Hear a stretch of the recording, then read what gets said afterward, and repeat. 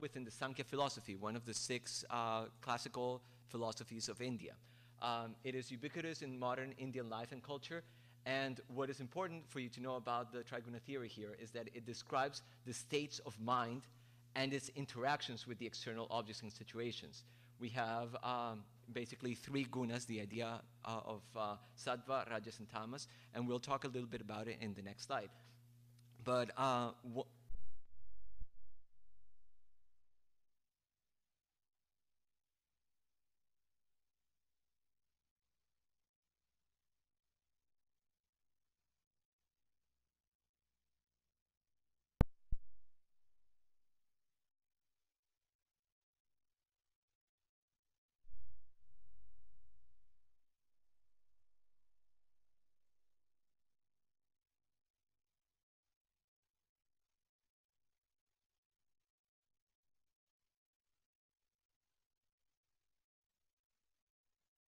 clouded thinking, fatigue, depression.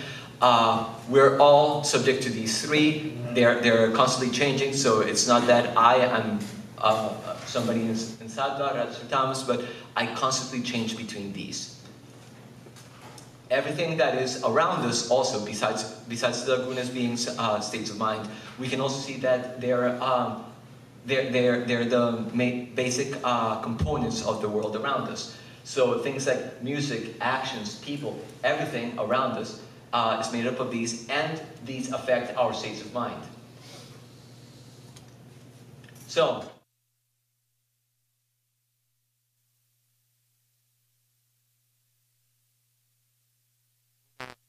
battleship? Okay, very good. Somebody doesn't know what battleship is? Okay, good. At least that. So the idea is that in battleship, you have a screen, and every single point in that screen has 2 coordinates, right? The X and Y, right? So if I wanted to have, if I wanted to do it in 3 dimensions, what do?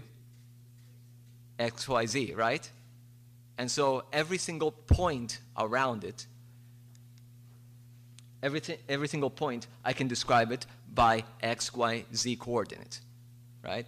Okay, so fair enough. Now, what if instead of saying X, Y, Z, I decide to have sattva, rajas, and tamas, right? Okay, and have it go from 0 to 100%. So now, every single point in my space will be a combination of these 3. Every single possible combination that I can think of will be a point in this space. Now, if I further ask that sattva plus rajas plus tamas equals 100%, so that it makes sense, so that I don't end up with something that is 300%, right? Then I actually limit everything to just a triangle, a 2-dimensional triangle. So that makes things easier. Now, I can say that, let's say that my mental state at any point in time is here. Like we have here this red dot that I call it just the self state. And I can be here at this moment, you know, maybe if you're, you know, because we just had lunch, maybe you'll be drifting, you know, towards this tamas here. Right? The idea is that the points that are near here are more in sattva, rajas, and tamas. So I can, you know, I'll fluctuate along this, you know, throughout the day, throughout the years, whatever. But besides that, there's the fact, you know, that what I call attractors. You can have something like a food attractor, right? Or you can have something like a music attractor. Basically, anything that we come in contact will become an attractor towards that place. So, you know, we just had a very delicious sattvic food. So that will bring us a little bit, you know, more towards sattva. If we go out and somebody is going by with a car, you know, and it's blasting, you know, like, you know, I don't know, Rage Against the Machine or something like that. Nothing against it. You know, you'll be prone to the other gunas, you know, just because you came in contact with it. So what happens is that there's a force There's a force here that is pulling us towards that. And what I did is I made a very simple formula up here to talk about that. It's a very, very simple formula. And all you need to know about this formula is that it talks about the direction, that it goes from my state to that attractor, that it has a specific strength S, so maybe, who knows, maybe food will attract me in a different degree than a book will do. Maybe also it will talk about how the further away I am from a specific attractor, the more difficult it will be. So for example, in the morning I go out running, and it's morning, it's sattva, and like that. When I come in to have breakfast, I want to have maybe a light breakfast, orange juice, toast, like that. I don't want like something like a big piece of pizza, because that's, the mode is far away from me at this moment. But maybe in the afternoon or evening, that piece of pizza may really look good. Just because now I'm in a different place in this place. So the further away one of these attractors are, the less the strength, right? And finally, there in this formula, there's something called that I call inertial mass. Basically, for me to be able to move, it will take a certain, I have a certain inertia to be pulled out from my present place. So I call that I. Having set up this, I tested the model using published work by David Wolf. He had a very nice experiment, which was, I'm not going to go very much into it, but basically it was the effect of the Maha Mantra on measuring the gunas. We did a computer simulation of this, and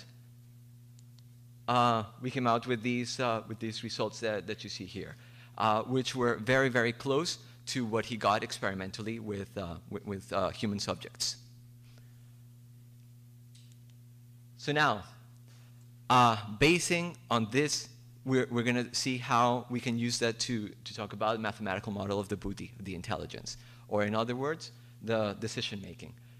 Why? Because intelligence is the mental process of discrimination, knowing what is to be done, what is not to be done, right? In decision theory,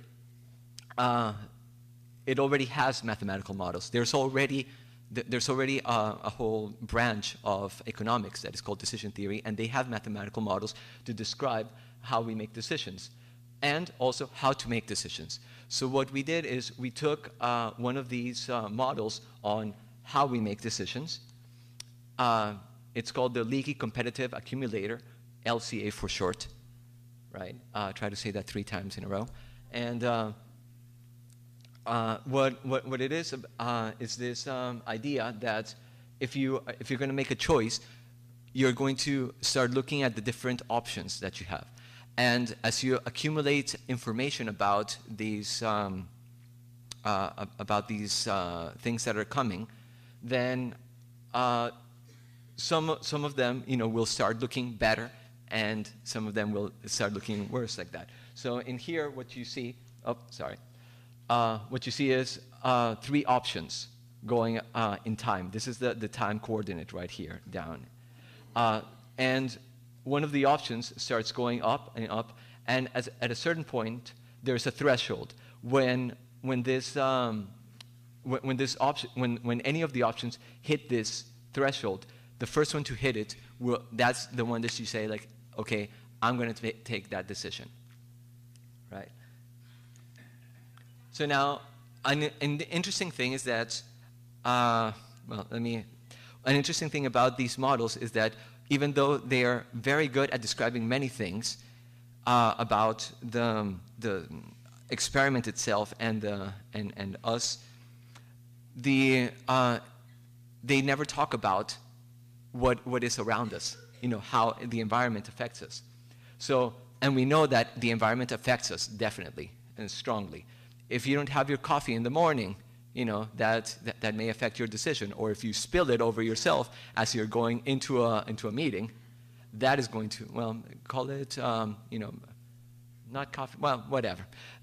If you go into that meeting, it's going to affect the way that you make your decisions. Or every advertisement industry, they know, put a beautiful girl next to a whatever, and you're going to get more money, right?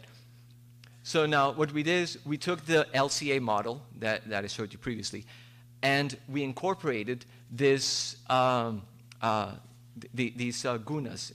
So we just took some of the parameters that they had, and we just tweaked them with the gunas. What that gave us is the ability to start including something that it is from the environment outside to the inner environment. The gunas allows us to talk about the external environment in terms of tamas, rajas, and sattva, and to talk about our mental states in those same terms. So now you have a very simple connection. So this is a very very powerful tool to talk about the external environment affecting our internal environment. And now that we are able to tweak the little parameters in the model, now we can talk about the model including the external effects of the environment. Things like the loss aversion curve, where a person can decide,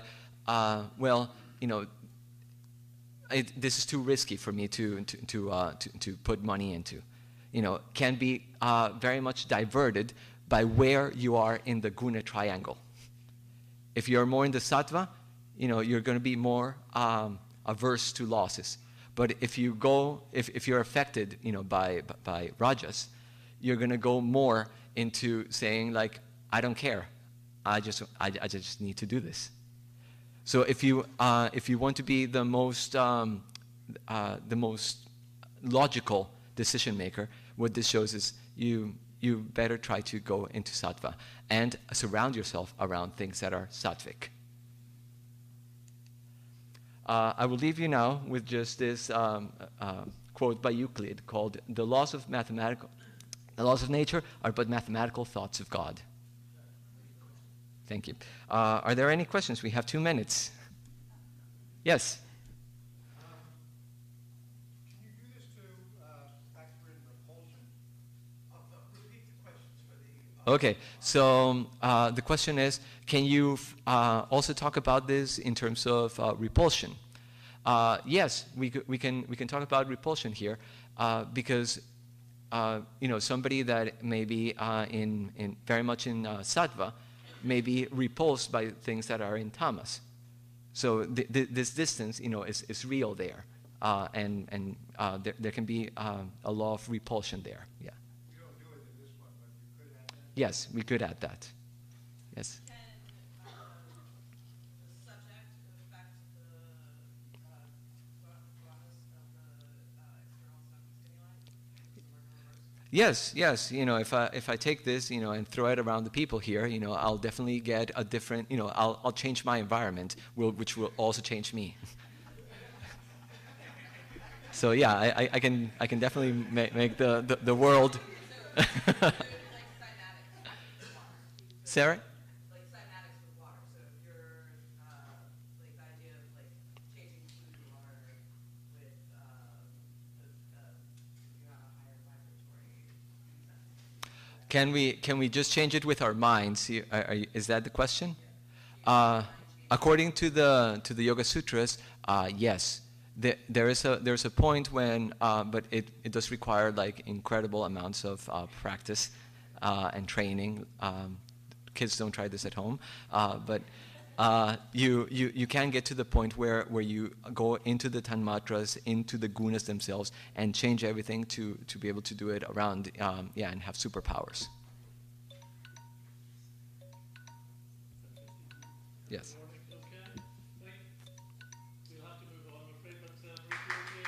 Thank you very much.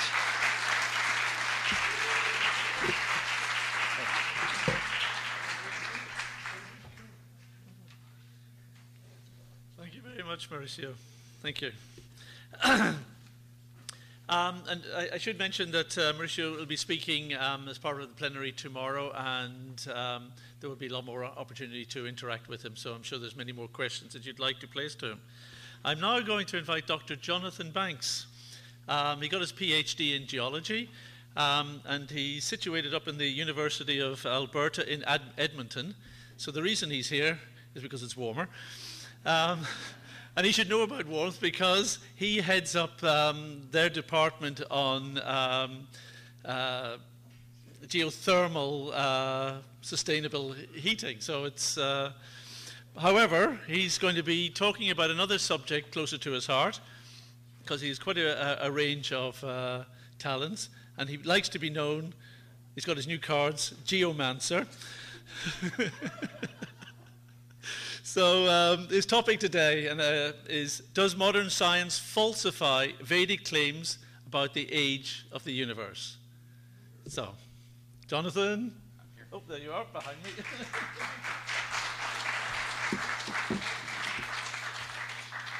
Thank you very much. Thank you for having me. Good afternoon, everyone.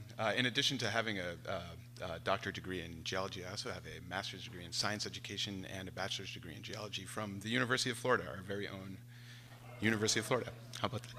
And I, as was mentioned, am here to talk to you, or to ask the question, does modern science falsify Vedic claims about the age of the Earth?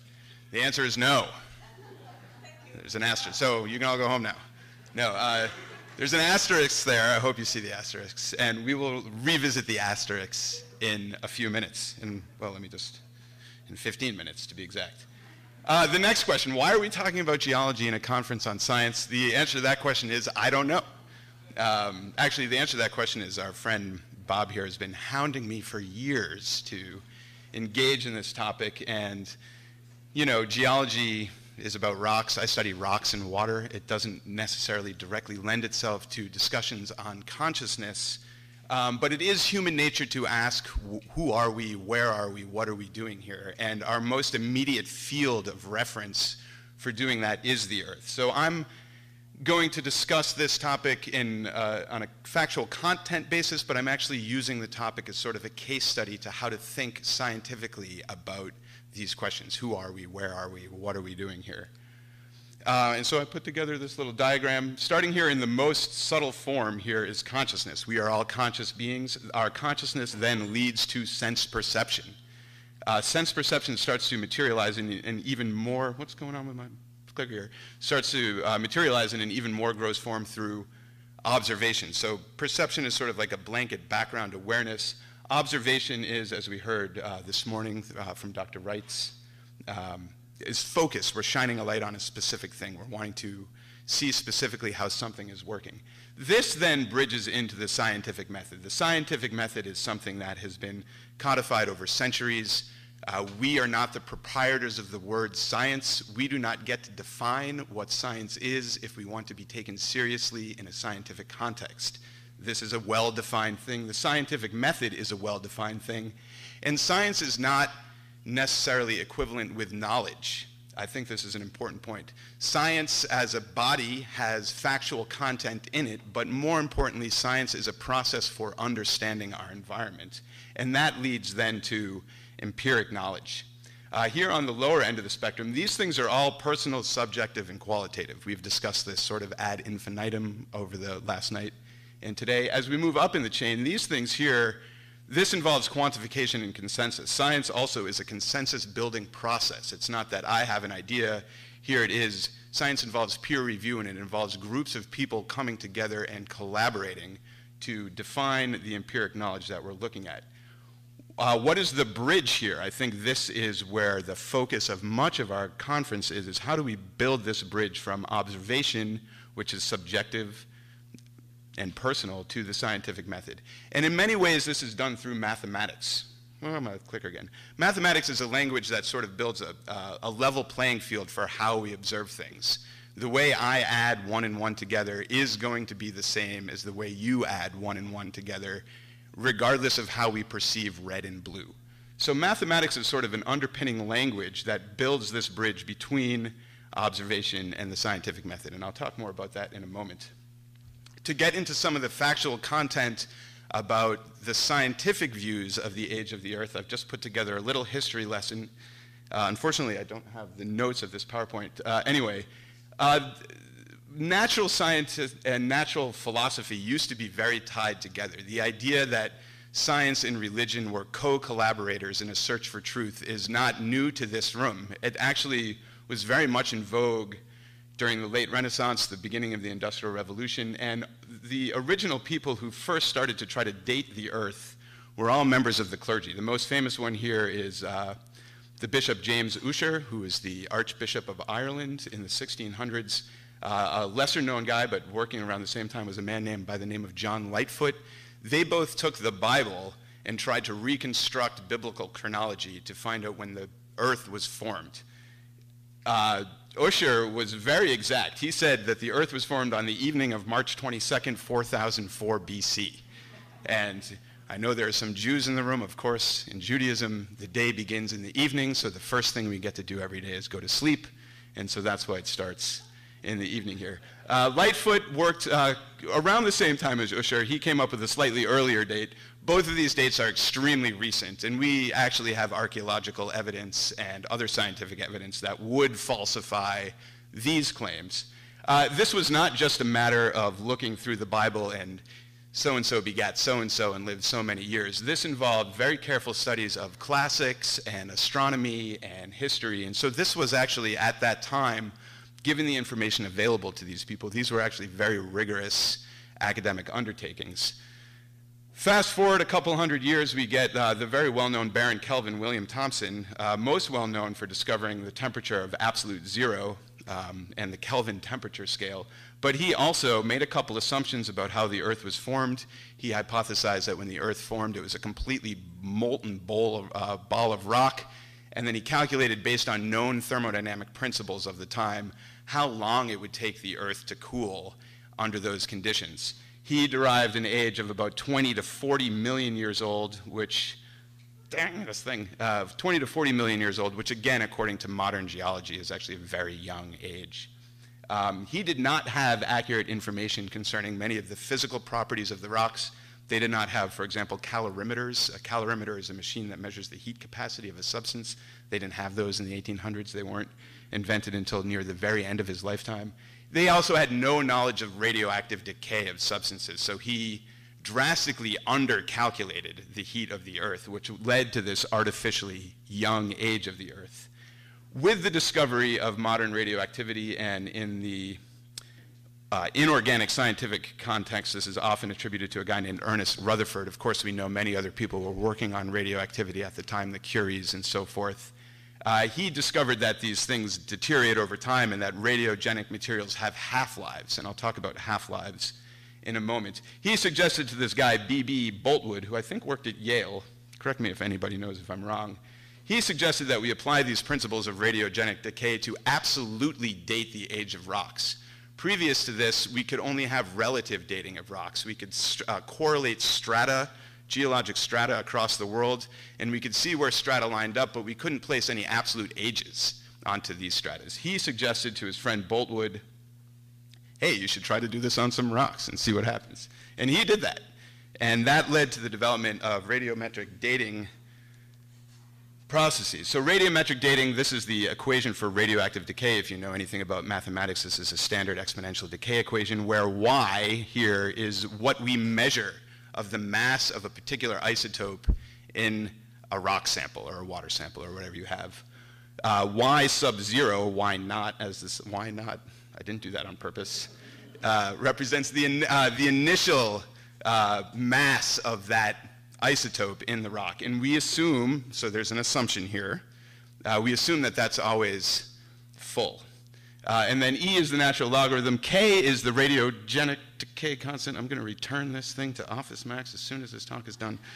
K is the radioactive decay constant in T is time. So if you know K and you know Y and you know Y naught, you can solve for time. And that's how things are dated. I'm going to this graph down here in the lower corner, we've all heard of the periodic table of elements. This is the periodic table of nucleides. And so this has not only elements in it, but it has all of the possible isotopes of all of the elements that we know on it. I don't know if you can see it with the resolution, but there's a black line that runs down the middle of that graph. That black line represents stable isotopes. Those are isotopes that will not decay. Iron, for example, silica doesn't really decay much. And then the color coding on either side represents the type of decay that these elements undergo as they become stable. Just above that we have, this shows the principle of a half-life. In an initial state, everything is what's called a parent isotope. I'm going to talk about uranium isotopes in a moment. And then as the uranium decays, it creates what are called daughter isotopes. Uranium has lead, different isotopes of lead as a daughter isotope. And you can see after one half-life, you have half as much uranium, and the other half of uranium turned into lead. And then after 2 half-lives, and so on and so forth, you get this exponential decay function. These are some, down here in the bottom, these are some common radiometric clocks, as they're called. And you can see if you have a rough idea, again with this thing here, let me see if I do this. If you have a rough idea of how old something is you want to date, you can pick the right clock. When we date, for example, in an archaeological context, a mummy or a ruin of something, we typically use carbon dating. As we go down the chain, you can see down here uranium, this is the 238 isotope of uranium, decays to lead-206, and this has a half-life of 4.5 billion years. So this is a very useful radiogenic clock for dating things that we believe to be very old, like the Earth. Putting all this evidence together, up here we have some macroscopic pictures of the mineral zircon. Zircon is a very useful element for uranium dating because sometimes the zircon in the element is replaced by uranium, and you get this decay line here. This is called a Concordia line. If you have rocks and they all plot along this line, you can easily plot where the age of it is. If they don't all plot a line, you have a thing called disconcordia, which I won't get into now. You can ask me about it later because I'm running out of time. These are some microscopic zircons that were found by a professor here at the University of Florida in India, in the Simbun craton. He found a zircon in these rocks that was over 4 billion years old. And here we have some pictures of very old rocks. This is in the Northwest Territories, up by where I live. This is the Acasta gneiss. It's been dated repeatedly by many different researchers to be over 4.2 billion years old. That's what the GA stands for here, gigaannum. Below that is the Jack Hills in Australia, where they found zircons that are over 4.4 billion years old. But the real evidence lies in the middle picture here. This is a meteorite, a very particular type of meteorite called a chondrite. Chondrites are believed to have undergone no chemical differentiation from when they formed, and therefore are believed to be the oldest pictures of the of the solar system that we have. Below that is a chart of where ages of these chondrites plot, and you can see them all clustered at around 4.5 billion years. And that's why modern science says that the age of the Earth is 4.5 to 4.6, 4.54 to 4.56 billion years old. Comparing that with the Vedic version, many of us may be aware that the Vedas speak about time in cycles. And so there are sets of cycles here. I'm not going to go into too much detail about this because I think it's familiar to many of us. But basically we have yugas. The yugas add up to a Maha Yuga. 1,000 Maha Yugas equals a day of Brahma. A day of Brahma is about 4.3 billion years old. So that is kind of close, not exactly close, but pretty close. However, we're not finished with the day of Brahma. We're about halfway through it. So in reality, we're at about 2.2, 2.3 billion years in this current age of Brahma, current day of Brahma. If we look at the whole span of the life of Brahma, we have 100 years of these day and nights. Brahma will live for 311 trillion human years. And so does modern science falsify that claim? We're about halfway through Brahma's life right now, 155 trillion years. Does modern science falsify that claim? No, it doesn't. Not in the same way it falsifies the claim that the Earth is 6,000 years old. I can show you so much evidence that'll disprove the idea that the Earth is 6,000 years old. I can't show you any evidence that would disprove that it's 155 trillion years old. So how do we reconcile these things? The short answer, I don't know. Let's think about it. There's a couple issues when we want to compare with the Vedic cycle. We need to ask, where in the Vedic cycle are we trying to compare this to? Are we comparing it to a day of Brahma, a day and night of Brahma, the life of Brahma? I don't know. You need to pick your battle. On the scientific side, there's always the question asked, how have constants of radioactive decay changed over time? Well, we can say that if they've slowed down over time, meaning they were faster in the distant past, they would have given off a lot of more heat per unit time. And so the Earth kind of would have been cooked if they were a lot faster than they are now. If they're a lot slower than we are now, we would be receiving artificially young ages of the Earth, which would support the Vedic hypothesis, but we don't know. Since these radiometric clocks have been generated, we have not observed any significant statistical change in their rates within human time spans. So here's another question for you to take home and consider. If the Vedic claims are true, what sort of evidence would we expect to find? And what kinds of tests can we develop to uncover this evidence? And this is kind of the take-home message that I have for you. And here we have my asterisk again. Until a suitable means of testing the Vedic hypothesis can be developed, the Vedic claim is not a scientific claim. Science needs to be a testable hypothesis. That doesn't mean it's right or wrong. It means it doesn't fall under the purview of science as it's commonly defined in our world. So we should be aware of that when discussing philosophy with people. Are we discussing philosophy or theology, or are we actually discussing science? And the same is true with studying consciousness. What are the hypotheses? What are the reliable and valid tests to prove those hypotheses, and what predictions can those hypotheses make? Until we are able to formulate our ideas about consciousness in these terms, I don't think it's accurate to be talking about the science of consciousness. We're still dealing with philosophy and theology. So I leave you with this little bit of a challenge, how to bring all of these discussions we've been having today deeper into the realm of science where we can test and measure these things, if that's our intention. Personally, I don't care. We'll keep chanting Hare Krishna anyway. Yeah. Thank you very much.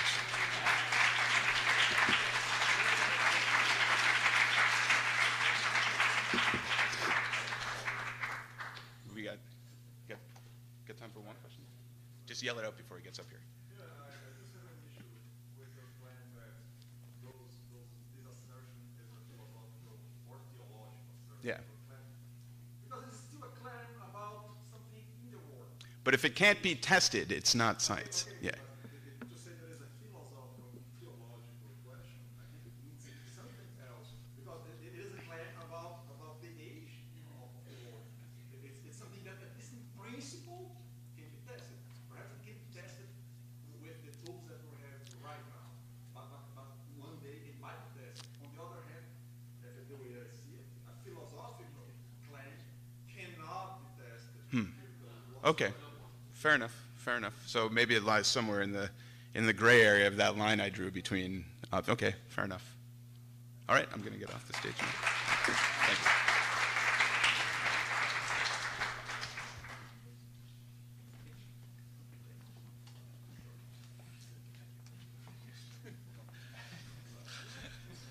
Thank you very much, Jonathan. All right, I move you on now. We're moving from different parts of the universe. And I'm now going to invite Fedor Vodolazky, who's got his doctorate in engineering sciences. He's based at the Ural Federal University in Ekaterinburg in Russia. So he's one of the ones who's traveled some of the most distance.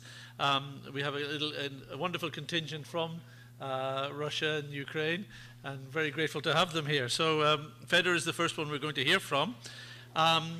He's doing research on material science, particularly in titanium, and he's going to talk to us about the correlation between material science and the Vedic system of sounds.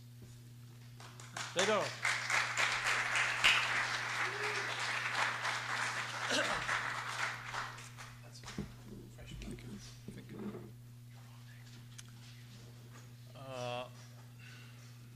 Let me introduce myself. I'm associate professor in Ural Federal University, and the main topic of my research is material science and crystallography of titanium-based alloys.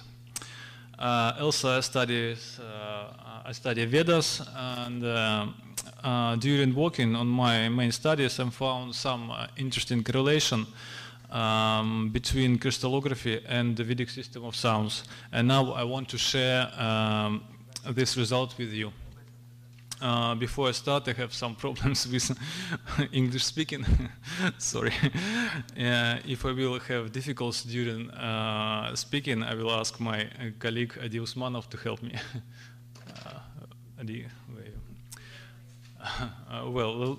let's go. Dr. Hammerhoff said yesterday there is about wave nature of quantum particles. So many scientists agree that there are only vibration on the subatomic level. Imagine that structural units of materials world have wave nature, and this interrelation is obvious. But do the interrelation exist on the atomic level? And the answer is yes. There is a traditional crystallography approach using 14 types of Bravais lattice. These types describes atomic positions of in the space. For example, in metals there are three main lattices, two of them cubics, third hexagonal, and they are ordinary have 2, 3, 4, and 6 fold of symmetry. What does it mean? The two-fold of symmetry means that after rotation on the 180 degrees, the atomic moves on to the same position. And for example, for the three-fold of symmetry, the angle is 120, and so on. Cubic has four-fold of symmetry, and hexagonal has 6-fold of symmetry. But this approach has some difficulties with describing lattices with five-fold of symmetry. They called missing solutions. But examples of such materials exist. The most popular example of them you can see on the screen, fullerenes.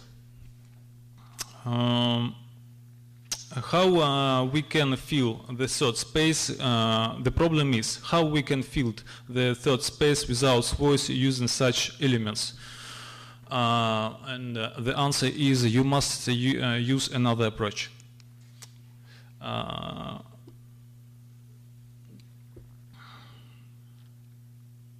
Five-fold symmetry is comparable with transition, but only in one direction, and this is a problem. You can share this lattice on this whole space. Another approach.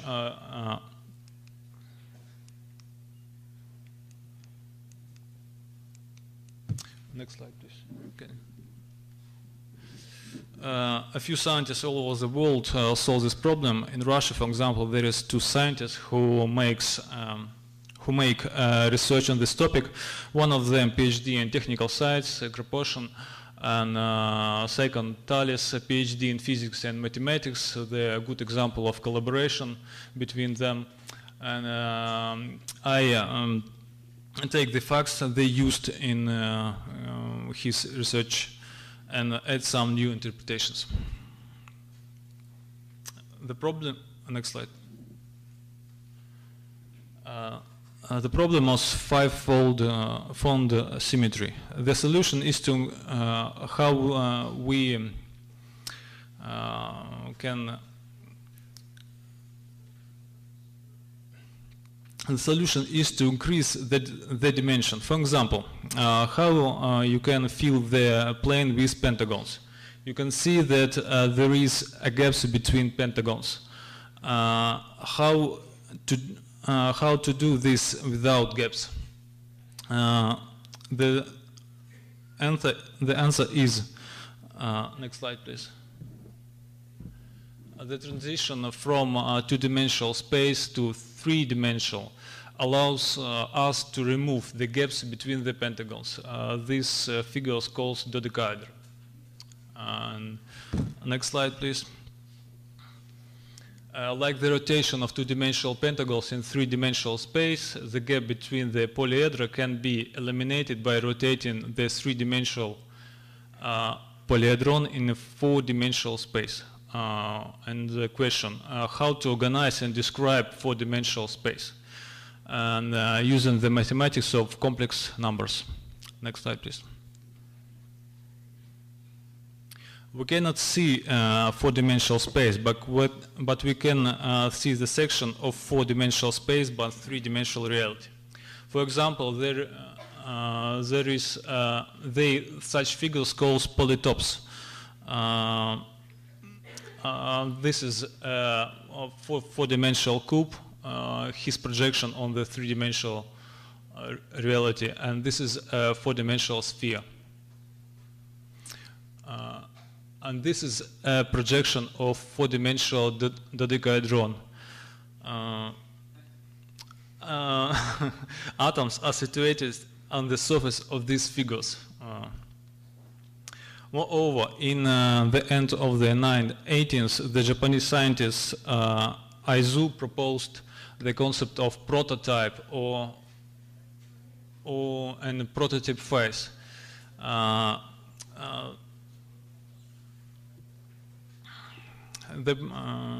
The idea is there is a multidimensional forms that contains called prophase, that contains all possible variants of lattice for the particular material. And you may ask me, and where is the Vedic system of sounds?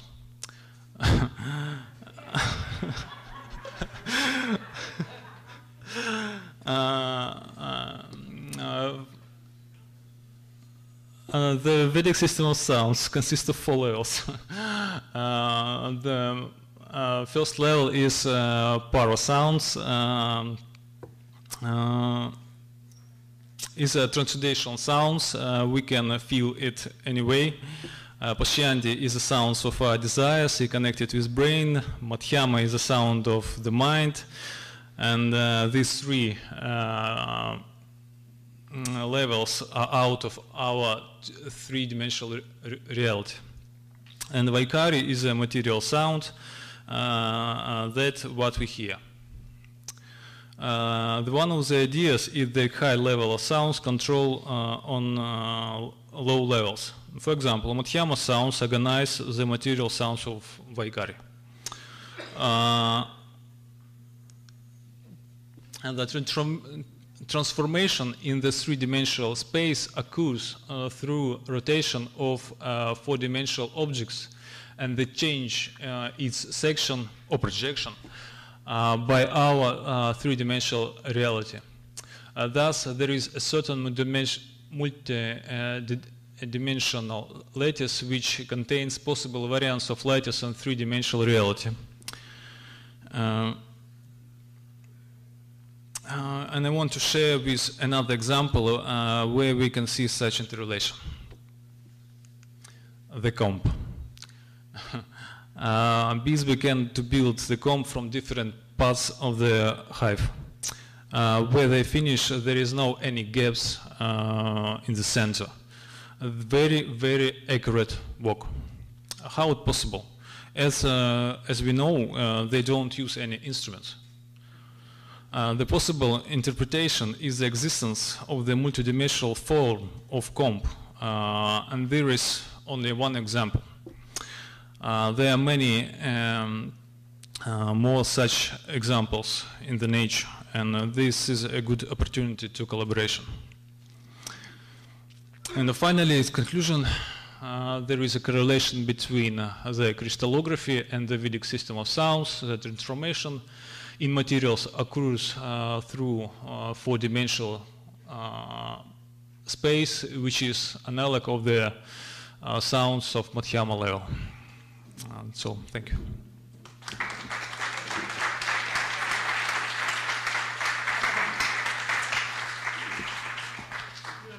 Question? Yeah. Too complicated, I think. But very interesting because it actually ties in with some of the aspects that I think Brenda and Stuart were talking about this morning. And perhaps, oops, yeah, sorry, I should.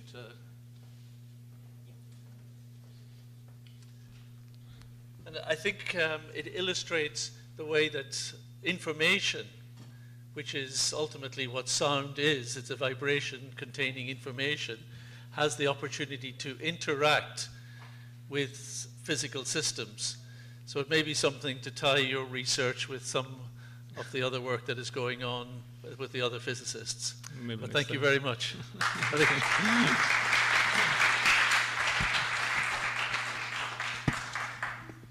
Oh, yes, now I need your...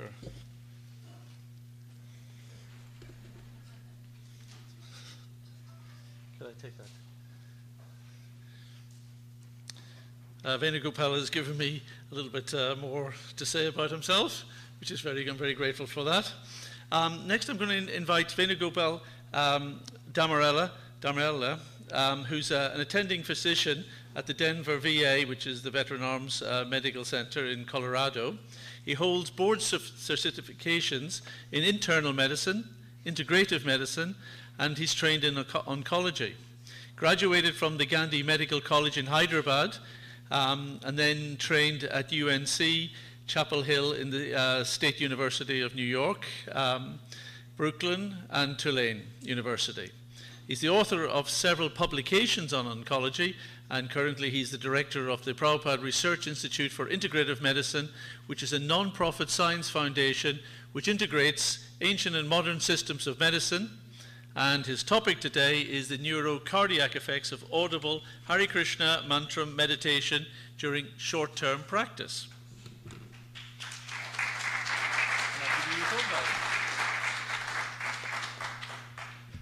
It's an honor for me to be here among all of you, this august audience. And I'm not a very seasoned speaker, but I'll try my best.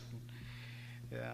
So basically, this particular study, it should be on the pamphlets. It's meditation, but actually, to be more precise, it's neuro-cardiac effects of audible mantra repetition.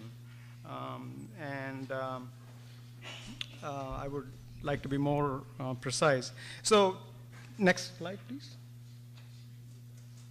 Oh. Okay. So today, medicine is undergoing a big quantum leap, you can say. Today we know there is a lot of talk about the role of spirituality in healing and maintenance of wellness. So this is actually an article which appeared in Mayo Clinic Proceedings in 2001. 90% of people today believe in a higher being. 94% regard their spiritual and physical health as equally important.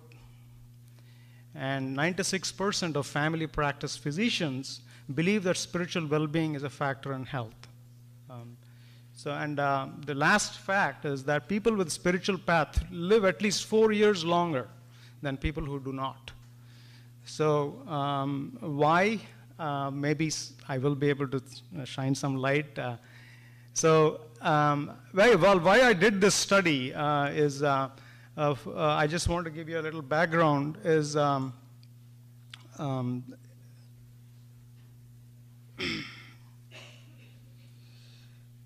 so while my own experiences for the over 28 years, I've been practicing mantra meditation myself, and before that I was a silent contemplative meditation practitioner for many years.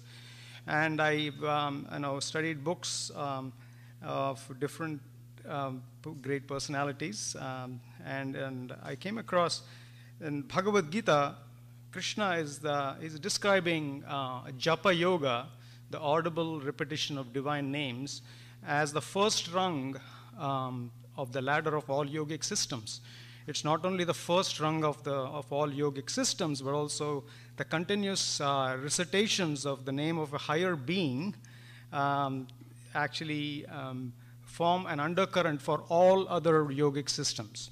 And it is distinct. This japa yoga is distinct from other forms of meditation in that it is not a sitting practice where you close your eyes and for an hour, but actually it can be included in your routine. One is performing chores, one can be audibly vibrating these sounds which are mentioned in the most ancient books of knowledge, the Vedic literatures. So the question which came to me as a clinician was, if it works purely on a metaphysical level, how is that there are so many studies being published on effects of meditation on depression? That was actually very intriguing for me, and that's why I started my search. And despite its commonplace in India, I grew up in India, and the underlying mechanisms of monotone repetition of specific sounds mentioned in the Vedic literatures have not been studied. So mantra is actually integral part of Vedic literatures, and mananat trayate iti mantraha, meaning that which delivers the mind upon repeated utterance. Mantra in the Vedic literatures, it can be read, chanted, or meditated upon, and each method yields specific results. Vedic literatures are very specific about each sound and how you chant it. And especially the silent meditation has been extensively published, but the monotone audible repetition has not been published. So to address these, I started studying a vast body of alternative medical literature which quantify corresponding somatic physiological parameters associated with metaphysical conscious experience, which itself cannot be measured. The Vedic literatures they perceive the human system as a continuous matrix of 4 systems. The consciousness matrix, you have the psychological matrix, then you have the physiological matrix, and the structural matrix. And each of them are interconnected and intra-connected. And the different elements, they have subtypes in these 4 domains, and all of them are networked. So, basically, is it purely the effects of mantra chanting, is it purely metaphysical, or actually it's squarely in the realm of biophysics, physics of the body, is something what I was very curious to study. So are there any quantifiable physiological effects of vibrating a mantra? This is Srila Prabhupada, actually, who is a great inspiration for me. And he said that spiritual wellness cannot be divorced from physical, emotional, and mental equilibrium.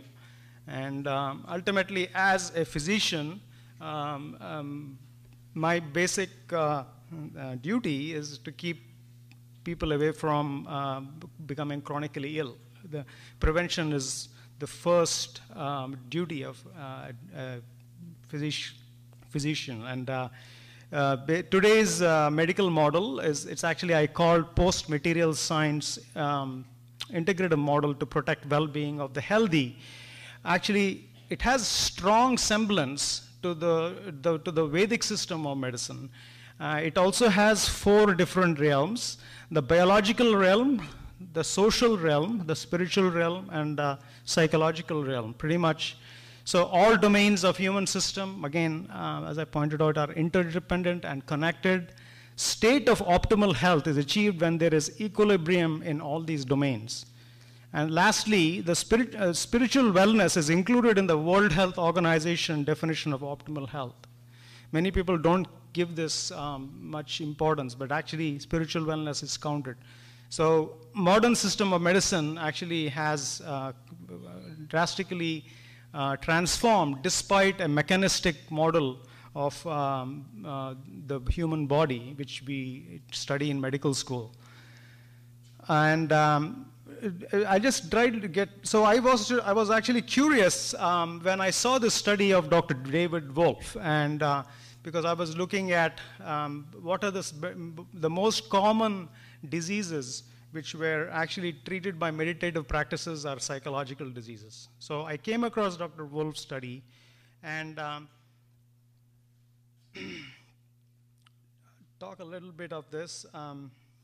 Dr. Wolf demonstrated a statistically significant reduction in depression scale in subjects who chanted the Hare Krishna Mahamantra for 30 minutes a day for 4 weeks, and the effect persisted even after cessation of the practice. If you just see, is there a laser pointer here?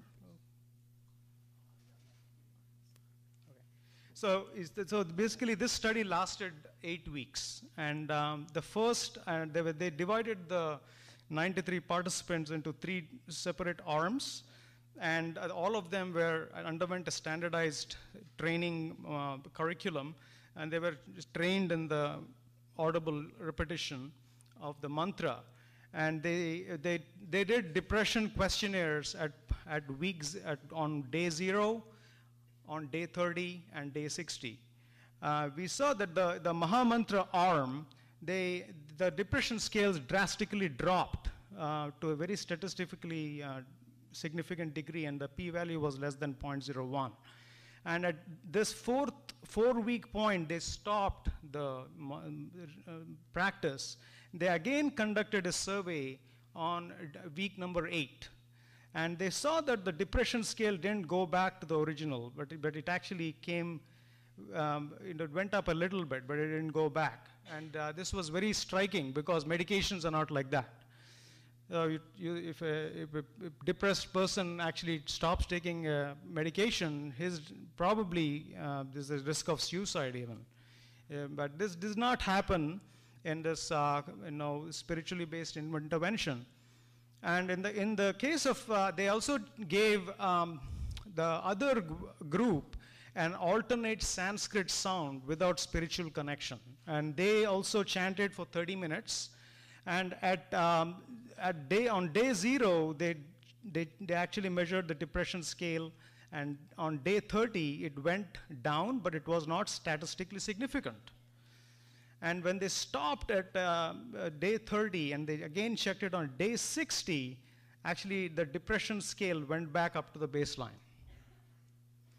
And people who did nothing, the control arm who did nothing, there was no effect on the depression scale at all.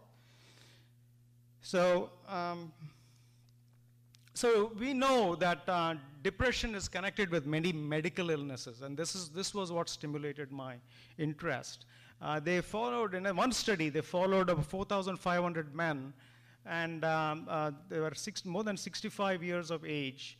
And they saw that every increase of 5 points in the depression scale actually increased the heart attack risk by 15%. And people who had depression and coronary artery disease had 60% higher death rate. So this was the study of Dr. Wolf on stress, and they observed similar patterns in stress. Even after they actually stopped chanting, the stress level did not go back in the Mahamantra arm. And I'm not going to get too much into this because we're running out of time. So basically, is the question about stress is all kinds of stress bad for us? Basically, is it detrimental? But actually, the fact is only chronic stress is detrimental, because in the wild, zebras don't get ulcers. They're actually they're at imminent danger at every point of time. They can be hunted. They're predators. But they have mechanisms to actually not let the stress linger on.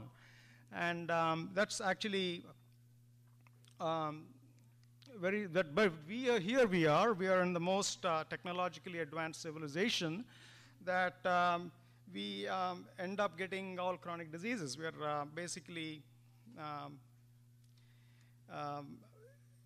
masters of stress mismanagement.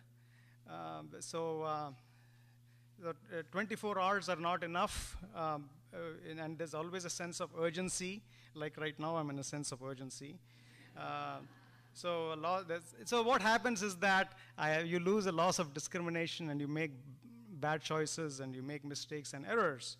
So we know that most of chronic stress is responsible for inflammation, and inflammation is the underlying principle for many diseases, including coronary artery disease, dementia, cancer, diabetes, and the list goes on. So this is, what are some implications of stress? This is Elizabeth Blackburn. She won the Nobel Prize for inventing telomerase in 1984. And she found that babies who were born to pregnant mothers when they were very highly stressed, later on in their life, they had a higher risk. They had a higher risk of cancer and cancer mortality because telomerase was lacking and there was a loss of genetic information. So if we decrease stress by Mahamantra, probably we can affect incidence of cancer. So we tested the heart rate variability. So what is heart rate variability? It is a physiological beat-to-beat variation in the time interval between heartbeats, and it is the balance of the two systems, the sympathetic nervous system and the parasympathetic nervous system. And today we know that heart rate variability has many applications in clinical practice. So people who have a better HRV have a lower incidence of heart attack. They have better outcomes with many conditions like depression, diabetes. And also people who have established cardiac failure, if they actually increase the HRV, they had better outcomes and better healing of the heart. So basically, these are so what are some visual representation of emotions? We actually know when your heart rhythms are haphazard, associated with frustration, anxiety, worry, irritation, negative emotions, they are associated with impaired brain function. And on the other hand, with people who have more regular waves of heart rhythm, they actually have better brain function. They're able to function better. They're able to have better functional memory, make good decisions when it comes to self-care. So this is the study we published. And so the basic focus of the study was, does trained attention practice of audible chanting meditation affect vagal tone as measured by HRV, heart rate variability, which is an indicator of self-regulatory strength and chronic illness? So we use the Hare Krishna mantra because Dr. Wolf used the same. And I'm going to so this is the experimental design. So we had two arms, and the experimental arm vibrated the Hare Krishna Mahamantra for 30 minutes for a period of 6 weeks, and the placebo arm chanted a placebo sound which did not have spiritual connection for 30 minutes, and at 4-week point they switched to the Mahamantra. So they were randomly selected, I don't have time to go into these slides. I wish I had more time. I'm going to run through these. So we saw that people who chanted the Hare Krishna mantra, these numbers are logarithmic values of frequencies. And we saw that the experimental group had statistically significant results. And when the placebo group at 4 week, they switched to the Mahamantra, they had an increase in HRV. So basically, I want to stop here because I don't have the.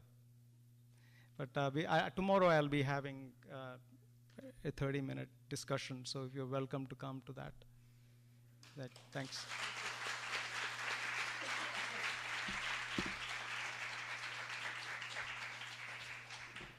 Thank you, Venugopal, and my apologies for inducing stress. We'll have to invite Bob and Josh back for more jokes. But as he mentioned, he is part of one of the workshops tomorrow. That's all in their program. So if you're interested in this particular aspect of his work and in kind of health and Ayurveda, it'll be part of that session, isn't it? Yes. So that'll be on tomorrow.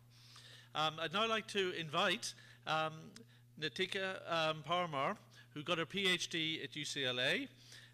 She's now at California State University, and her particular speciality is cancer biology. And the title of her paper is DNA and Consciousness. Please, Nitika.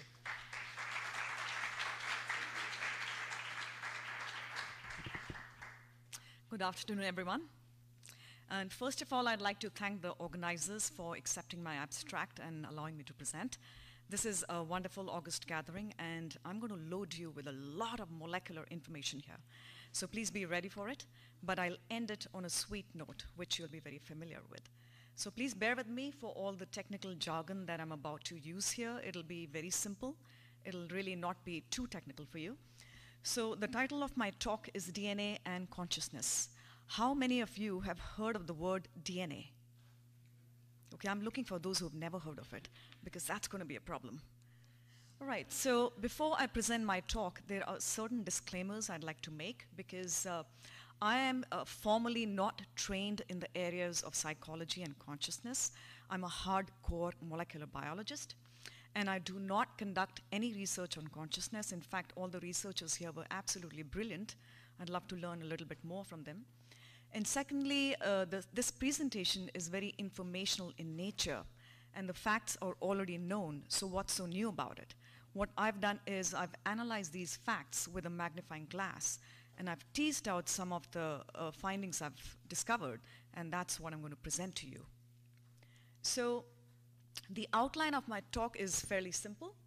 I will give you a brief introduction about DNA, exactly what DNA is, talking about properties, and then touching a little bit on the central dogma of molecular biology. And finally, I'll get to the crux of my talk, which is DNA conscious? Does it have free will? And so forth. And finally, is our genetic code predetermined? Is it destined? Are we destined for certain things to be done, or can we change our destiny? And finally, we'll talk on the Vedic concept of consciousness, which is very interesting. So the DNA, as we all know, is regarded as the blueprint of life. And DNA is present in each one of our 23 pairs of chromosomes. So on the left slide shows you a fantastic graphic that every student is expected to know today. That is the double helical structure of DNA, which is basically what we are made up of. And the second panel shows you a karyotype, which is basically a blood cell which is taken, and the cell is lysed, which is broken, and the chromosomes are smeared on a glass slide. And typically, this is what the doctors do if they want to find out that a baby is destined to have a genetic disease and so forth. So all these chromosomes are actually loaded with DNA. So DNA is a very, very important molecule in the body. So the word DNA stands for deoxyribonucleic acid. It is the one of the two kinds of nucleic acids. The first is DNA and the second is RNA. And of course, it's the blueprint of life. The DNA was first identified in 1860s by the Swiss chemist Miescher, and then later Chargaff and Levin revealed the structure through its primary chemical components in the 1940s. Of course, the Nobel Prize was eventually given to Watson and Crick, who actually solved the DNA structure in 1953. But the information that they received from the study of Franklin and Wilkins was absolutely instrumental for them to devise the double helical structure of DNA. So DNA is astounding. I'm going to leave you with these numerical facts which are absolutely astounding. I've been studying DNA for 25 years, and when I see these numbers, it's absolutely amazing how wonderful nature can be. Just to give you a little bit of facts here. The human genome is composed of 3.2 billion base pairs, and we have 2 copies of each of our chromosomes. So we are carrying 6.4 billion base pairs of DNA within us. Every human cell has DNA except the mature red blood cell and certain quantified cells of the nails and the hair and so forth. Pretty much every cell has DNA.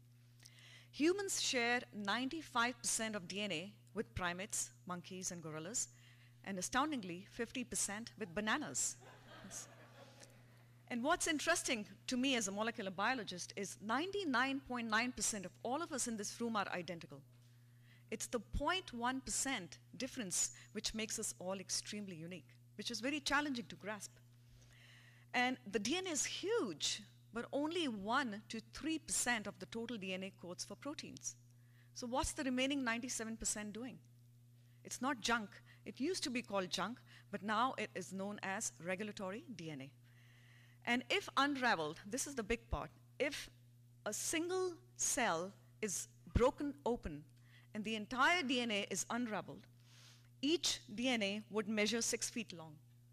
And each one of us has 100 trillion cells. So you do the math. Take out the DNA from each one of those 100 trillion cells, and guess how long would that be? That would be several trips to the sun and back. And that's the amount of DNA that we are carrying in our body. It is compacted about 200,000-fold. So hopefully by the end of this talk, you'll have much more respect for your DNA, considering how great it is. So I'm going to talk a little bit about the properties and not get too much into the science. These properties are very important to understand why DNA can be regarded as a conscious molecule. So the chemical, mechanical, biological, informational, and electrical properties. So chemically, it is a double helical structure composed of 3 separate components, a sugar, a phosphate, and a base. The helix is anti-parallel in nature. That's a double helical structure, which pretty much every student knows now. The backbone is composed of sugar and phosphates, and there are 4 bases which are lined internally, and these are stacked on top of each other like a staircase. So this DNA has polarity. One strand runs from 5' to 3', while the other strand runs in the opposite direction. And one important feature about DNA, without which none of us would survive, is it can melt. That means the 2 strands can come apart, and they can go back, come apart, go back. And that is very critical for the DNA to duplicate itself. Of course, the DNA itself can be influenced by pH and solvents and temperatures in the environment. And of course, it can also be cross-linked and modified, which is very important in today's health industry for delivering drugs and so forth. So in terms of forms of DNA, we have 3 major forms of DNA, the A, B, and Z.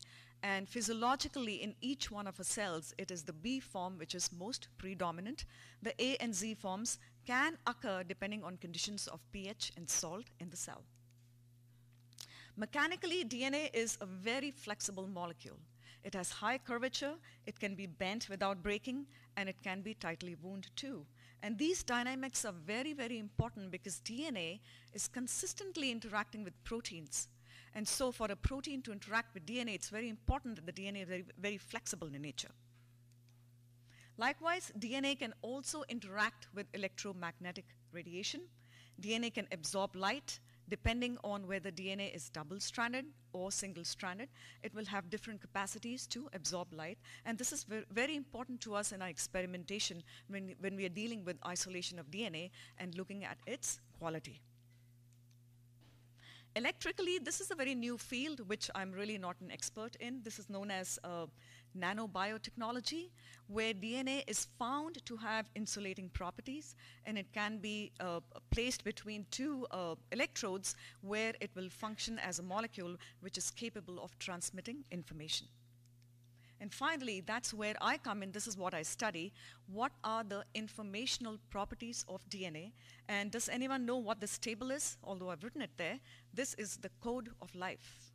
This is the genetic code, which is basically a combination of different nucleotides in a triplet form, which will be converted into amino acids, which will be converted into proteins, and basically how proteins function within us is going to determine how healthy we are going to be. And biologically, DNA is a very, very active molecule. It duplicates itself.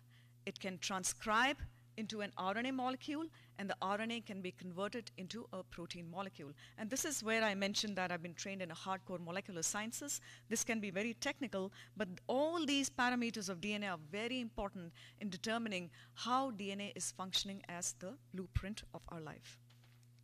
So, let's talk a little bit about the central dogma of molecular biology. Even in molecular biology, there is a basic tenet on which everything is based.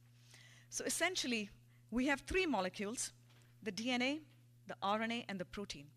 And theoretically, this is only on paper, DNA can be converted to RNA, RNA can be converted to protein, and theoretically, protein should be able to be converted to DNA, but this never happens.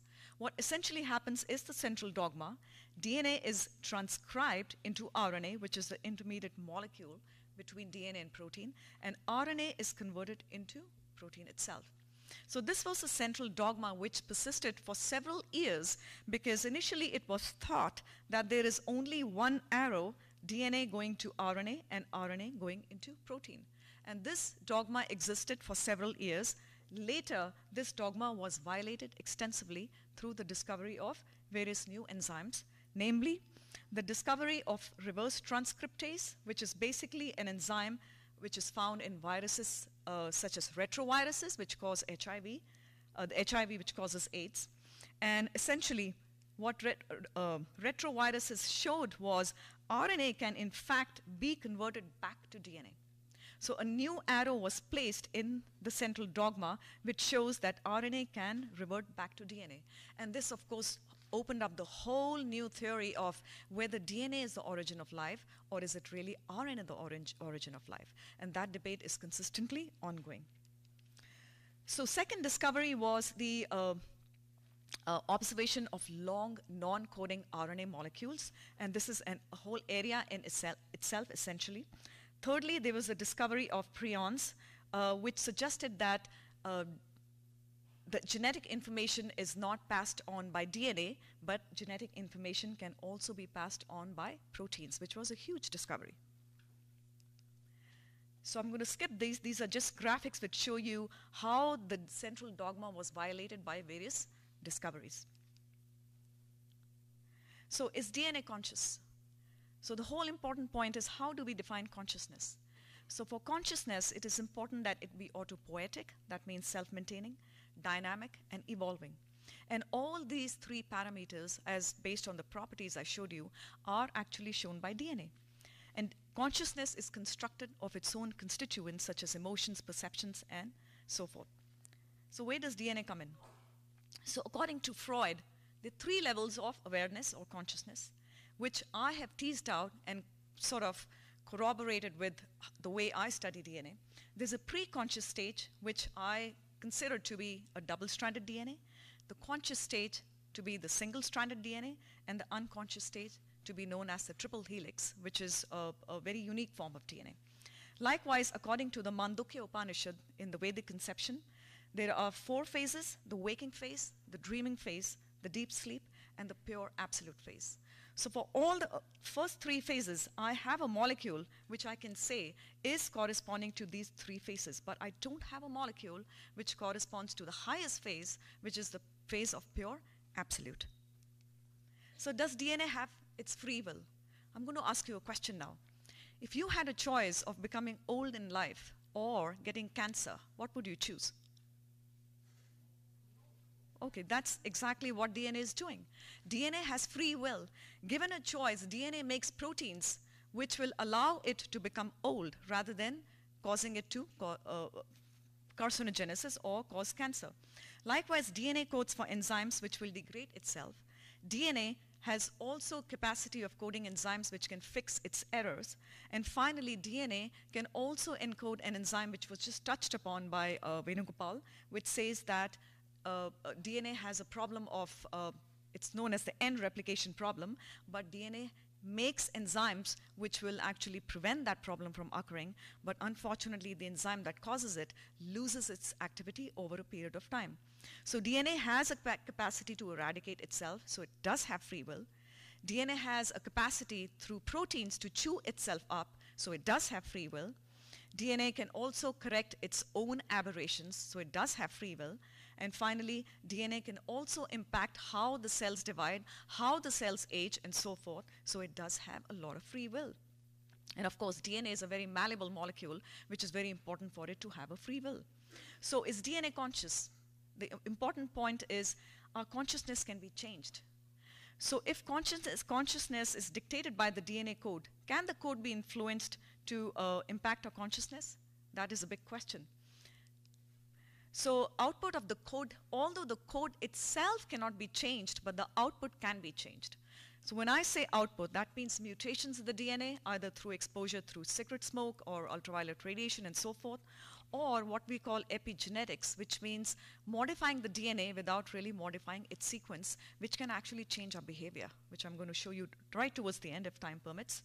And this field, which causes change in the DNA, how the DNA is decorated without changing the actual sequence is known as epigenetics, and this has gained tremendous impetus in today's molecular world because it reflects how our environment can really impact how we think, how we perceive, how we respond, and so forth. So I'm going to skip these two slides essentially, and towards the end I'll just like to mention that our DNA is extremely complex. We share our DNA with lots of organisms, and we are extremely complex in our consciousness, but there are other organisms who have much more number of genes than us, but essentially they are not at the same level of consciousness like us. And then we have a whole series of another organisms, if we can call them organisms, known as viruses to contend with. Now, towards the end, I'm going to give you a little bit of a Vedic concept of consciousness, where consciousness can be influenced by internal factors, such as karmic reactions, or external factors, which could be very large in number. So internal factors are the previous conceptions of life, which are basically the material modes of nature. So the question is there any evidence of genes here? Are genes going to influence our how our consciousness is dictated? The answer is, I don't know. That's something that has to be done more. Secondly, the external factors which influence consciousness, this is what we call the 4 S's. Sadhana, which is prayer. Sadachar, which is our behavior. Sangha, which is our association. And finally, Seva, which is a service. These are external factors which are influencing our consciousness. So according to the Vedic concept of consciousness, the soul, the consciousness is actually the symptom of the soul. And how big is the soul?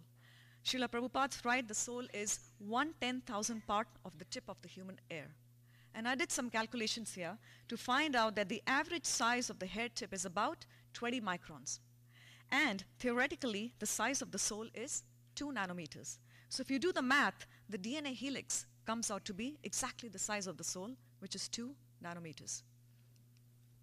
So I'm going to end with these last 4 or 5 slides. I'll try to make it quick. I've tried to compare the molecular concept with the Vedic concept, and this is where I found some very interesting sort of similarities here. According to the molecular concept, the primary progenitor is DNA. According to the Vedic concept, the primary progenitor is God, whom we call Krishna, the most attractive. According to molecular concept, the secondary progenitors are the 4 bases of DNA, A, T, G, and C. And according to Vedas, the secondary progenitors are the Chaturvyuha, Shankarshan, Anirudh, Pradyumna, and Vasudev. Likewise, the central dogma of molecular biology relies on the trinity of DNA, RNA, and protein. According to the Vedas, the trinity are Brahma, Vishnu, and Mahesh. Likewise, the prominent form of the nucleic acid, which is involved in the maintenance of everything in the cell, is the RNA molecule. The RNA is found in 3 primary forms, M, T, and R. If you look who is responsible for maintenance of the universe, that's Vishnu, who's present in 3 forms, Karano Dakshay Vishnu, Shiro Dakshay Vishnu, and Garbho Dakshay Vishnu. Finally, the energetic code is a triplet code. That's the genetic code. And likewise, when we talk about Krishna, his energies are 3, internal, external, and marginal. This is where the anomaly is. Right now, there are 22 different amino acids which make up the protein. And proteins are basically what drives the cells to live. According to the Sankhya philosophy, the material cosmos is made up of 24 elements. So if anyone is interested, there is a need to find out those 2 remaining amino acids. Finally, the genetic code is made up of 64 different codons. That means these 64 are basically going to determine what your amino acids are. And guess what? Krishna has 64 transcendental qualities. So I'm going to end here and leave it for you to judge for yourself. DNA is the blueprint of life. DNA is conscious. Does it have free will? That can be controversial. And finally, is it conscious? Can the DNA be changed as a result of diet, meditation, and prayer? Yes, there is extensive evidence that our external influence, which is prayer and meditation and mantra chanting, can actually impact our DNA and change its profile drastically for the good. So I will end here by showing you a cake here, how I really think of DNA as. DNA is basically the flour and the oil and the baking powder and the sugar which makes up the cake. And depending on how we decorate the cake we can actually go towards better health or detrimental health. For instance, the fruits on the cake can be regarded as the prayers. The walnuts can be the impact of the meditation. The icing, which is just butter and sugar, very detrimental for diabetic patients, can be regarded as very unhealthy. And the candles, depending on how many we have on the cake, can be very detrimental for our internal health. With this, I'll end my talk. And please forgive me for going a little bit over time. Thank you so much.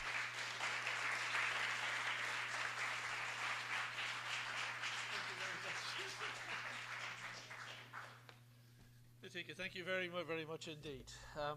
Your point about sharing 99.9 something percent of our DNA is very interesting. I once saw the slogan, "You are unique, just like everyone else." Okay, the final speaker in this session is Alexander Zalivin, who is a PhD in psychiatry and also an MD.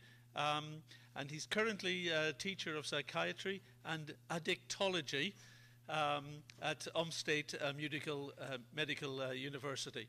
And his topic is clinics and dynamics of suicidal behavior and rehabilitation of borderline mental patients in different variants of post-suicidal period.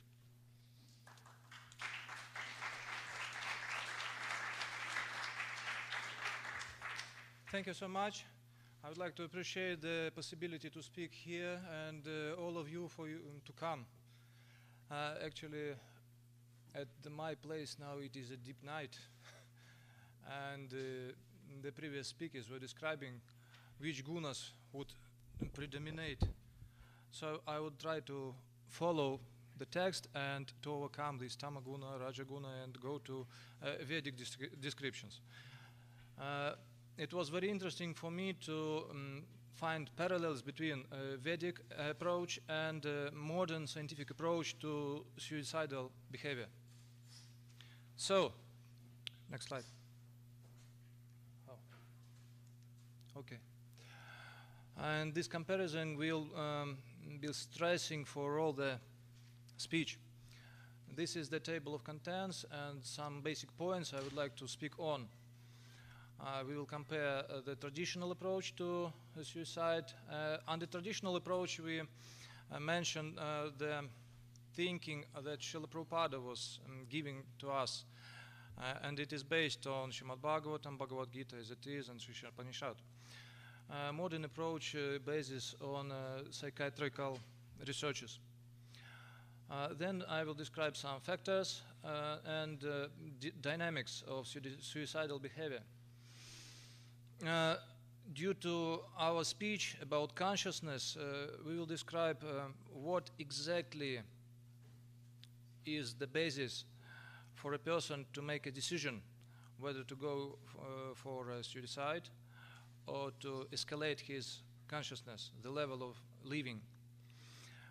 And then I will say some words about my personal investigations, and for sure we need to settle down the rehabilitation programs. So, what can we find in Vedas about suicide? We can say that Atmaha is stated in Sri Upanishad, Mantra 3. We know that one who neglects the purpose of human life goes to the darkest hellish planets. Excuse me, the topic is quite serious. I would not like to spoil the mood, but one who has forgotten his relations with the Lord is considered to have committed his spiritual suicide. So, another reason described in Vedas is a desire to merge with Brahman, one who merges with impersonal ideas. And another is due to the cause of Abhinivesha, is one of the layers of subtle body, and it is deeply consisting it influences our decisions. It gives us a subtle fear that influences of our life. And Tamisra, it is a reason of anger and envy to enjoy in material world as the Lord does, but we cannot. So the envy and anger is there. Tamisra, Anhatamisra, Tamas, Moha, Mahamoha, they are described in Srimad Bhagavatam. So the only solution is given to appeal to Creator. It is given in Bhagavad Gita, and you cannot overcome him. And the recipe is to understand that the Lord is sitting in one's heart and he is the best friend. Well, it is some statistical numbers, figures that are present in Russian Federation, and it shows that number of suicide due to 100,000 people goes down from 33 in 2006 to 25. It's in Russia. Russia is the second country after Lithuania, and USA, I checked recently, it is the 27th position. It's a low rate suicidal country. Well, it shows that mostly suffering is teenagers and people after 55. The statistics shows that about 1 million people die every year for recent 20 years from suicide. It is the second leading cause of death among young people and old globally, by statistics of this year, World Health Organization. If to seek to the beginning of the teachings of suicidology, we can say that it was stated by Emil Durkheim, 1897. He wrote the book Suicide and Social Etude. And let us remember this name, we will mention it at the end of our presentation.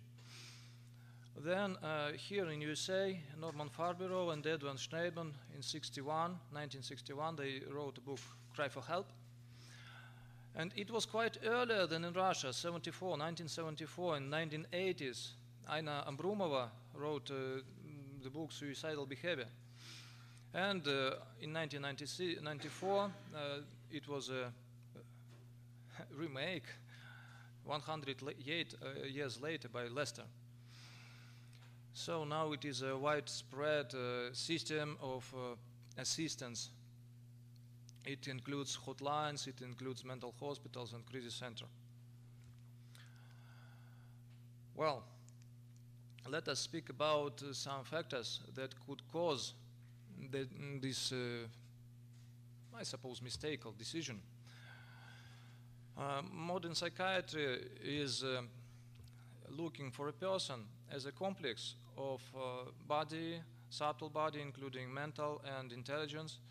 And World Health Organization also started to seek for a spiritual health.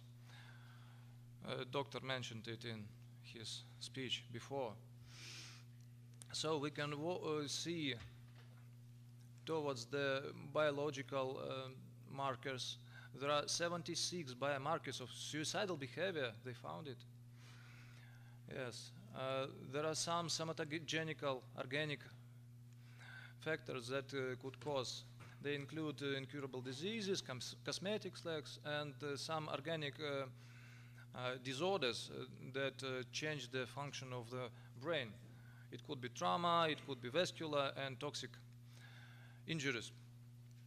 Other layer of life is social life, and of course the attitude to a person in his family, in his surroundings, and the attitude to the life in general in society influences how precious life is or not. And of course mental patients that have serious disorders like schizophrenia or paranoid disorders or addictional or maybe affectional disorders, all of them are in a group of risk.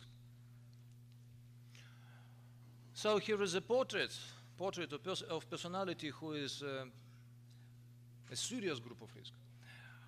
When we were walking around this campus, Venugopal, he said that there are one person among the students once 2 years who goes away.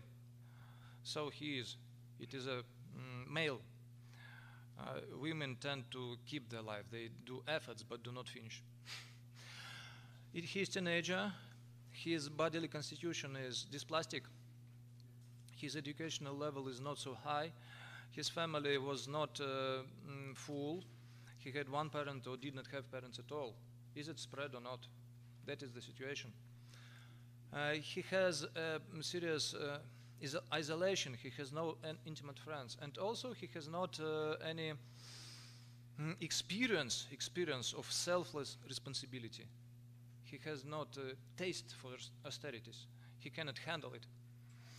That would cause, in our later talks, when there will be a need to decide whether I should go for my pain or should I handle it for somehow, for some reason. So these people have lacks of this reason to live. Well, the dynamics of suicidal behavior is listed here. They are starting from just isolation tendencies, and through anti-vital thoughts they come to suicidal thoughts, and then come to external. First they were inside, then they go for practice. Any ideas just grow, and we need to know this tendency just for rehabilitation, because we will put it upside down. Then we will ask a person to drop his weapon, then we will ask him to change his plans, and back to the very deep consciousness. And modern approach describes this personality for certain qualities. The hopelessness mostly, the psychalgia, it is a mental pain. Yeah. And he has serious problems with understanding what to do, and lack of willpower to overcome the impulsive tendency to finish what he was deciding to do. And if we look from traditional approach, it is not just bad karma. It is adharma, it is a lack of understanding what a person have to do to his bodily concept, to his born possibilities, and to his spiritual duty. Well, after he finishes, post-suicide typology was based on different 3 points mainly. Did patient understand? Did the situation change? And did he refuse to finish the attempt? So there are 4 types of post-suicidal period. I was trying to help them in inpatient department. Here are some figures. The rehabilitation was successful. There is a psychometric scales, but that is not the main point. The main point is that traditional approach gives us a possibility to speak with the soul, with internal essence of a person, because crisis, a person internally cannot live as he did before, and externally he has nobody to go to speak with. That is the situation. And this is a crisis. And this crisis is a point of desperation. Actually, it is a point when a person can level up, when a person can progress extremely fast. He has nothing to take care of in this material world, actually, at this point. But when he has lack of intelligence, when he has no mercy from outside, when he has has a lack of some genetic or other material, we would say, his decision could be influenced by tamagun, by the ignorance, by the lack of knowledge, we would say. So it is a challenge. It is a challenge for a person who would assist him. And of course, this situation as a personal loss was described in a very nice seminar of His Grace Ravindu Sarupa Prabhu. He allowed to mention him here. And as a final, I would compare modern approach and Vedic approach. They are more or less similar. With the lack of time, I would not go to the details, but what is the main? Modern psychiatrists say that, and suicidology in particular, they say that complex of methods should be mentioned. We should help for social situation, we should go for internal help if a person receives it, reciprocates normally. And we should fix the internal neurobiological substances. We should use medical drugs. In spite of that, spiritual guides say that if social rehabilitation is effective and if spiritual practice is quite strong, that means that a person has a deep internal understanding that I am not this body. It is easy to understand. But how is it possible to understand that I am not that mind that is painful? That is the point. That is the point. So if it is possible somehow, and that is the challenge for assistant, then person can grow up very fast. And we have an example. You remember that Durkheim, he is a founder of modern suicidology. There was a conversation between Durkheim and Srila Prabhupada. It was in 1974. I found it yesterday. Yeah, maybe 2 days before when I was preparing these approaches, modern and traditional. So, a representative of modern, if you would say Durkheim is modern, he comes to Srila Prabhupada and say his philosophy. And Srila Prabhupada did not estimate it is very high. After that, he said that you are not a body, you are a spiritual soul, you are part of the Lord, and your eternal loving relationships are with the service of the Lord. He had to repeat it several times. And after that, we know the quote. Durkheim said, "It is a very good news that I am not the body who has the soul. Rather, I am a spiritual soul that has his bodily experience." So that's it. Thank you so much.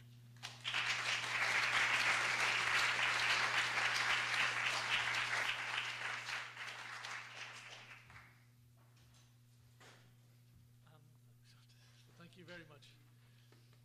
Alexander, thank you very much for that. I want to give a big thanks to all our contributors there. And again, our apologies that we pressed you to present so much information, so much knowledge, and so much understanding into just 15 minutes.